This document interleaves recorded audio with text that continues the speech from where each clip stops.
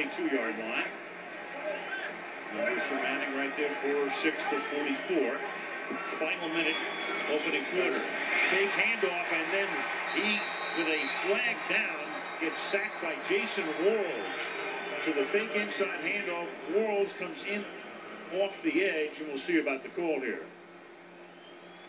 And of course, it will be declined if it's against Denver.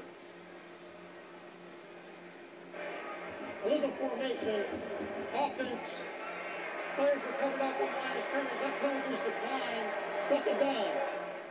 That mistake's on Peyton Manning. He was sliding his protection away. His back came to this side. They're all going this way, but they came up one short. And as a quarterback, you have to know when you don't have that backside protected. He just missed it. That's something that Peyton Manning probably wouldn't miss in mid-season. Maybe still shaking off a little rust.